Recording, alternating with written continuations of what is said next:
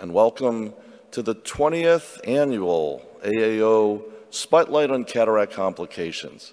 So I'm David Chang. I've tried a lot of different rings just in the name of IFAS, and I thought I'd show something a little different. It is FDA approved, although it's not currently picked up by any company. And this is Suvin Bhattacharjee. He's from Kolkata, India. And this ring is very popular in Asia, I believe, and in some European countries. And again, it's FDA approved, and he calls it the B-HEX ring. And it's really, really thin. And you engage it with 3 different areas. That's the hexagonal part. Because it's very thin, you use the forceps that he provides with that, and you can come in from paracenteses. And I thought this might be a good one here because of I was concerned about the shallow chamber.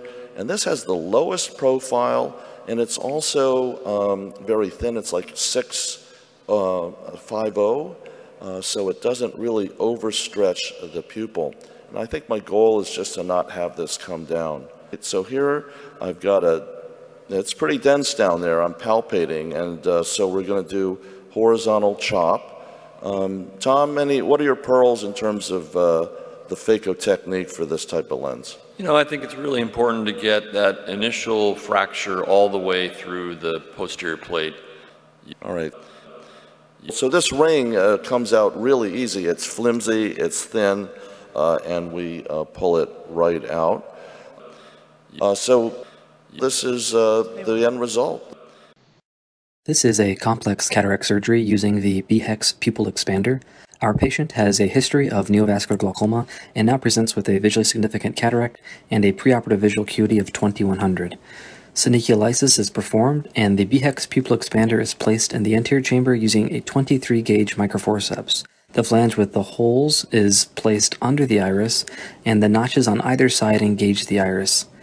This is repeated for the following flange with holes.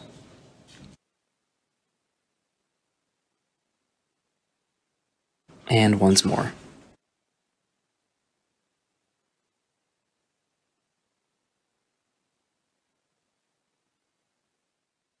Routine phacoemulsification is then performed using stop and chop.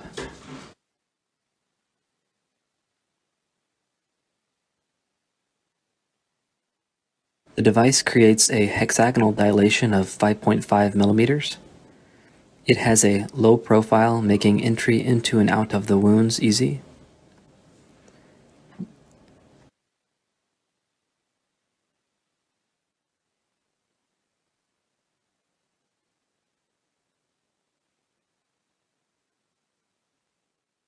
After lens implantation, the B-HEX Pupil Expander is then removed from the eye.